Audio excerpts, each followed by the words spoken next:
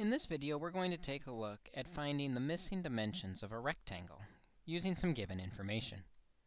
We're told that the length of a rectangle is 3 more than the width, and we're also told the area is 40 square inches, and we want to know what are the dimensions. So to help us get a better idea of what's going on, let's draw this rectangle. And let's give it some measurements. We're told that the length is 3 more than the width. So the width, that's going to be our small side. Let's call it x. The length is going to be 3 more than that. We don't know what it is, so it's x. But to get 3 more than x, 3 more means we are adding 3 to the unknown value of x. And the way we calculate area is we multiply width times length. So if we multiply x times x plus 3, that's going to equal the area of the rectangle. And we're told that the area is 40. We now have an equation we can solve to answer the question. Start by distributing to give us x squared plus 3x equals 40. And before we can solve, the equation has to equal 0. So we'll subtract 40 from both sides, giving us x squared plus 3x minus 40 equals 0. And we know we can solve this by either factoring, completing the square, or the quadratic formula.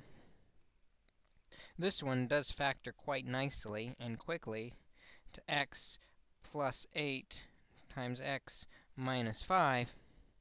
And then we can set each factor equal to 0. X plus 8 equals 0, and x minus 5 equals 0. And solve those quickly to find out x equals negative 8, or by adding 5, x is equal to 5. However, we need to remember that we are talking about the length of a rectangle. X is the width of this rectangle. It would not make sense to have a width of negative 8 inches. So we'll have to exclude that one as a possible answer. But it would make sense to have a width of 5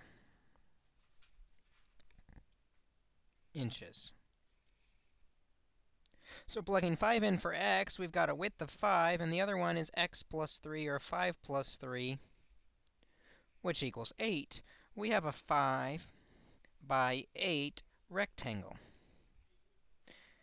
In this 5 by 8 rectangle, the length is 3 more than the width, 8 is 3 more than 5, and the area is 40 square inches. 5 times 8 is 40. We found that size by letting our sides be represented algebraically as x and x plus 3, and multiplying them to equal the area. Solving that equation gave us our solution for the problem.